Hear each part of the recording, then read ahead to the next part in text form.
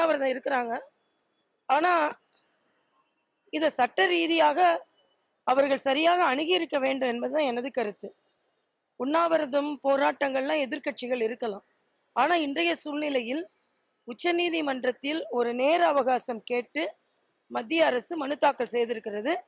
இதற்கு நேர அவகாசம் கேட்பதற்கு காரணமே கர்நாடக காங்கிரஸ் அரசு தான்.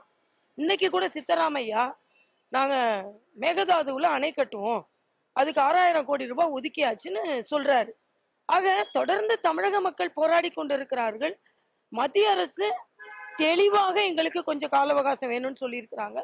ஆனா அந்த காலகட்டத்தில் கூட நாங்க இப்ப மேகதாதுவில் அணை கட்டுவோம்னு அறிவிப்பு கொடுத்தார்கள் என்றால் நான் கேட்கிறேன், இங்க போராடுற எல்லாரும் ஸ்டாலின் என்ன பதில் சொல்றாரு, திருநாவுக்கரசர் என்ன பதில் சொல்றாரு? அதனால என்னை பொறுத்த மட்டில் இவர்கள் வேண்டுமென்றே அரசியலாக்கி கொண்டிருக்கிறார்கள், தங்கள் தவறை மறைப்பதற்காக என்பதுதான் எனது கருத்து. உணர்வுபூர்வமாக தமிழக பாரதிய ஜனதா கட்சி தமிழக மக்களோடு இருக்கிறோம். நிச்சயமாக இவர்கள் ஆண்டாண்டு காலம் தாமதப்படுத்திய காவிரியை நிச்சயமாக அதன் உரிமையை நாம் பெற்றுத் தருவோம். பெற்றுத் தருவதற்கு அத்தனை முயற்சிகளை மேற்கொள்வோம் என்பதுதான் எனது கருத்து.